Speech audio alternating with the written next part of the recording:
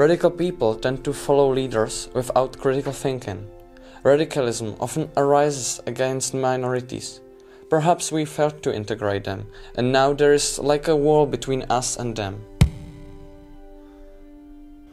Open-minded people will understand and respect your opinion.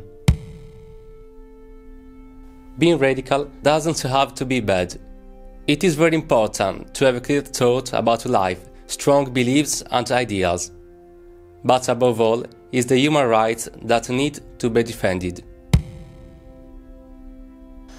Racists are ignorant. I believe knowing different people and the culture is the solution. Extremists have only their own belief, and they have no respect and tolerance for people who are different. This may lead to war or terrorist attacks. I really believe in a world where people share cultures, knowledge and respect for each other. Extremism and violence are signs of ignorance. The more people learn about others, the less violent they will become.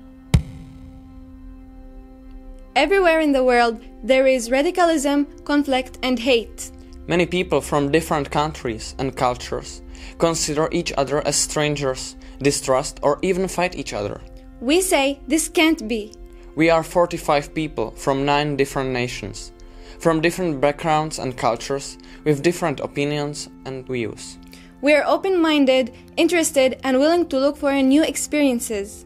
We believe that this is the only way a peaceful cooperation between people can evolve, and that this is the only way to identify, prevent, and fight hate, radicalism, and extremism. We call on you to do the same. Try to get to know and understand others. Against racism, hate, radicalism, extremism, and violence. Be the change and heal the world.